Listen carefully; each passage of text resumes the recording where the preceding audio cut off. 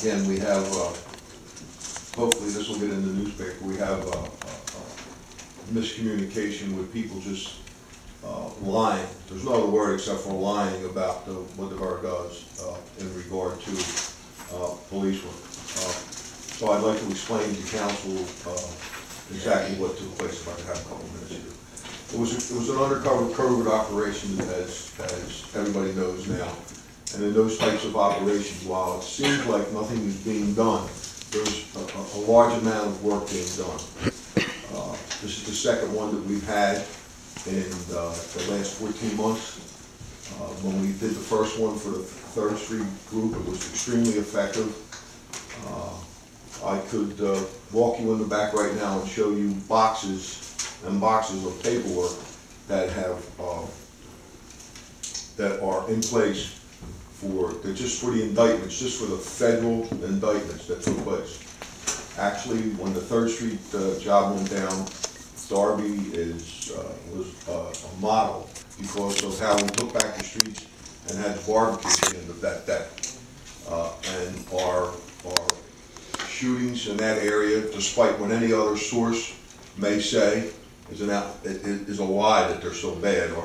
Our shootings are down 90% in that area. Are we ever not going to have crime? No. But we're very fortunate when federal agencies and state agencies come in. In last week's raid, we arrested 34 people. But overall, in the last 13 months, we've arrested over 100 people. We passed a mutual aid agreement tonight. On the same day, the Delaware County Sheriff's Department came in and served over 100 warrants, fugitive warrants, for people that are wanted for various other crimes, which took place on that day. There were state police in town. There were CID, Narcotic Strike Force police in town. We had district attorneys in town. Now, it's ludicrous to say that this is done for a specific reason in a specific month. We have no control whatsoever of how we have control over the enforcement process, but we do not have control over the prosecution part. When indictments are going to be presented or arrest warrants come down, and I don't care what anybody can say what they want who are inexperienced and don't know what they're talking about, or basically just liars. I mean, basically. But all that is to make a negative thing and to scare the people of this town. That's all that's about. Those men did a fine job. The people of the town can walk a little bit safer because we did that. And while certain people believe that nothing was going on, well, something was going on and is still going on. And this will happen again.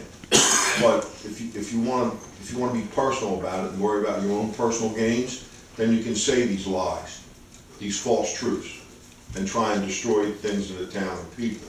But in fact, they're out and out mistruths, lies that are not true. The town absolutely has fewer drug problems. They're not gone. I'm not going to tell anybody that they're gone, but they're fewer. And there was no specific day. In fact, the date of that raid was changed 4 different times because of nothing more than legal red tape.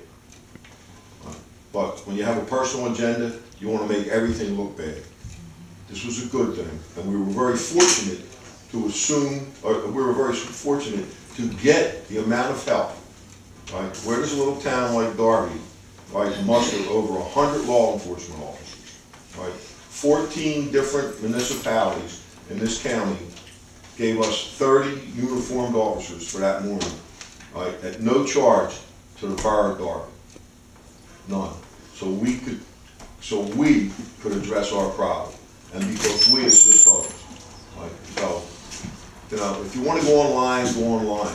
People aren't going to believe your lies and your mistruths and your misrepresentations. And will there be another one? Yeah. And can I tell you when it will be?